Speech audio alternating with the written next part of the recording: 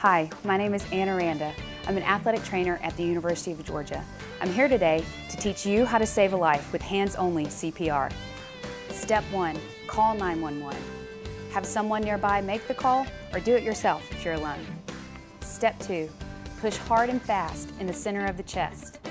Place one hand in the center, the other on top, and push hard at a rate of 100 beats per minute. No breaths are required, and keep it up until help arrives. For more information, visit heart.org/hands-only CPR. Thanks, and go Dogs.